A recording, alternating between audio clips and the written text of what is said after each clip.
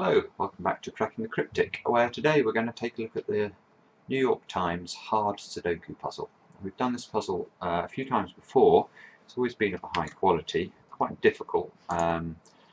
So without further ado, let's take a look.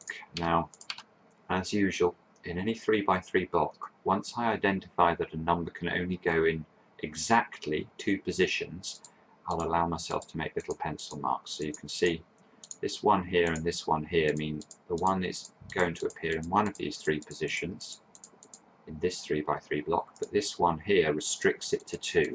Once it's restricted to 2, I pencil mark it. That's got to be a 6 by simple Sudoku rules. And let's carry on with the solve. Making pencil marks of 8s down here. Some 5s over here. It's always the case when, oh, that's got to be a 5, look. When you're solving Sudoku, the starting phase is always the same. It always feels a bit hit and miss. You're always just bouncing around the grid trying to find something. Whenever I see these 2x2 blocks, by the way, in a 3x3 block, so this arrangement here, I would always be using this early in a solve. You can see here this 6 interacts very nicely with this little block and allows us to pencil mark 6s up here.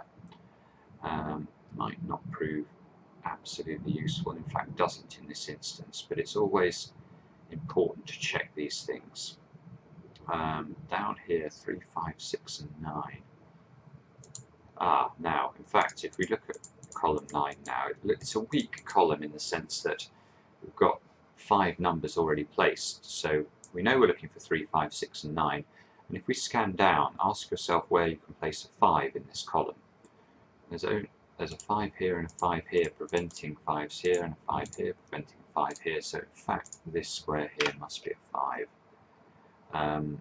That allows us to place a 5 here and here from our earlier pencil mark, and we can place 2 5s like that. So that's a reasonable step forward. So again, now we can do the same thing here with the 3s. We need to place a 3 somewhere in column 9, and we have 2 3s here, forcing the 3s out of these two positions, so they can only in fact go into this position. Now because we did the work on the 6, we know immediately now we can place a 6. Once this pencil mark is removed as a possibility for where to place the 6, there is only one position now that's valid for the 6. That's the useful thing about this notation. So now that we have a 6, 9 double, we should notate down here that. And we should always be checking this area of the grid now just to see if there's anything that we can make use of, as well as noting that this is a 1, 2, 4 combination in some order. Now you can see over here there's only 1, 4. There's no 1s, no 2s, so that's a shame. But that means we need 3, 7, 8, and 9. So I'm just checking this column now to see whether there's anything we can do with that. Don't think so. This is obviously a 3 or a 9, but I don't think we can use that at this stage. No. Okay, so 7's here, so we can place a 7 into one of those two positions.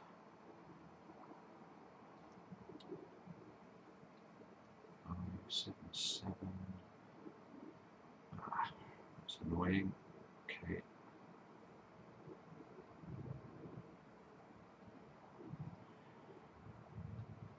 Always the frustrating part about solving live is that if you get stuck, your ignorance is brutally exposed. So I can't quite see where the next number's coming from yet. Just give me a second. Let's have a look at row 9. You can see, yes, okay. If we look at row 9, this 2 interacts very nicely with it. It forces, especially in this cell here, we have only 6, 7, 8, 9 as possibilities, because 1, 2, 3, 4 and 5 are all ruled out. So let's look at the interaction with these squares. You can see, in fact, this square here is a hidden single. It can only be a 7. Again, difficult to spot that, and so don't worry if you didn't see that. That gives us a lovely 7, 8 pairing in here, which you'll certainly keep an eye on. And that's a 3. So in fact now, if we look at row 2 of the grid, we need, with this 7, 8 double, we now need to place a 3 and a 9. But this square here can't take a 9 because of this, so this square here is forced to be a 3. This square here is 9. That means 2 and 9 into these two positions, which we can now place. That allows us to pencil mark 2's here. And the interaction of this 9 and this 9 are now interesting, because we can now place pencil mark 9's into these two positions. In fact, we can go further than that. Let's keep thinking about 9's here. We can now pencil mark 9's into these two positions. And look, this 9 here and this 9 here mean we can pencil mark 9's into these two positions. And now, now we have an X-wing of 9's. So you can see here, if we focus in on columns 5 and 6 of the grid, we have two, oops, keeps doing that. We have 9's here and 9's here in the same positions within their rows. So if this is a 9 in the final solution, this will be a 9. If this is a 9, this will be a 9. Either way, there can be no more 9's in columns 5 and 6. What does that mean? Well, that means there's no 9's in any of these 4 cells. And that's really helpful, because now we can pencil mark 9's into these two positions here. And I imagine that will be useful at some stage in this solve. So what do we need here? We need can place 4's and 3 pencil marks like that. We need 3, 4 and 5 across here. Oh, so in fact, what are we doing? No, that's not right. We can place the 3's here, so in fact this is a 3, 5 and 4 like that. That resolves the position of this 5 here, and now you can see the font of the 5's changes, which I find very disconcerting, but there we are. That just means that we've placed all of the 9's. And we can pencil mark some 4's in here. Right. Now, where to look now? We have a 7 here, look, that we've identified. That means this must be a 7. Let's get rid of that. 7, 7. Let's just check these columns here. 1, 3, 6 and 9 down here. So yes, okay, so have a look now at column 3. You can see we need to place 1, 3, 6 and 9 in this column. Now if we scan down to this position, we have a 1 and a 3 already in the row. So this square here can only be a 6 or a 9. And look, this square here can only be a 6 or a 9. So we know that there is a 6-9 pair in these two cells in row 9. Now, why is that useful? Well, we managed through that work we did with the X-wing to locate that one of these squares could be a 9. Well, it can no longer be this one, because either this square or this square is the 9 in row 9 of the grid. So this square must be a 9.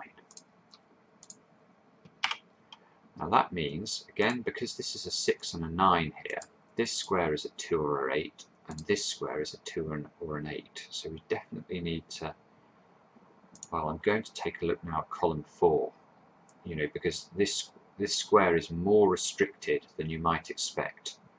So let's see if we can use that fact. So we need to place 2, 7 and 8, and yes, where can we place a 7 now? In column 4 only in this position.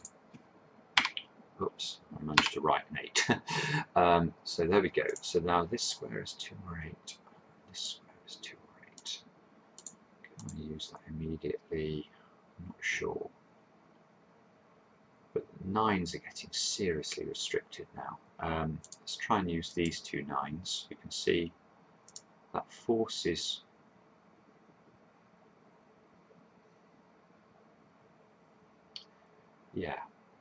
So we now know, using this 9 and this 9 in our notation method, that the 9 is in either this position or this position, but we know that this cannot be a 9 because we found this 6-9 pair. So this is not a 9, therefore this is a 9. So that's a 9, that's a 9, and that's a 6. Let's remove the 9 here, just because that's easier. Now, what can we do with that fact? Sure, that means we can place a 9 here, look. 9 there.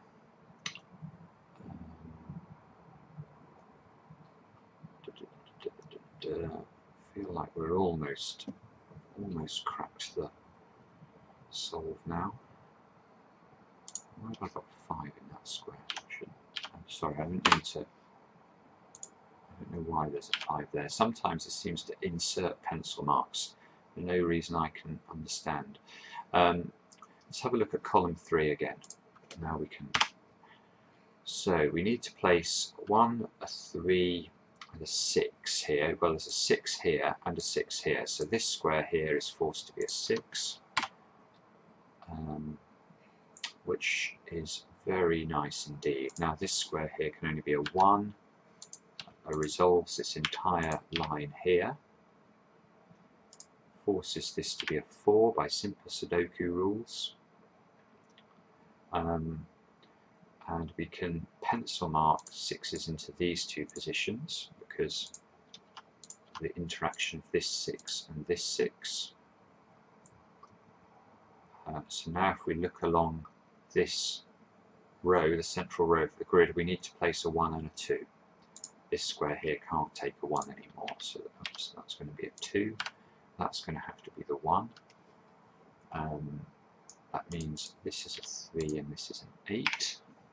You can pencil mark 8s up here. 3, 6 and 8 into these 2 positions, which resolves this. This now must be a 2. Therefore the 8's over there, and this must be a 2 as well. 2, 2, now this is a 2 and this is a 4 and this is a 4 and this is an 8. And you can see you can actually get quite quick once you, because of this notation method, once you make a breakthrough, sometimes a lot of numbers can flow very, very fast, which is one of the reasons I think that this is the most usual method used for speed solvers or by speed solvers.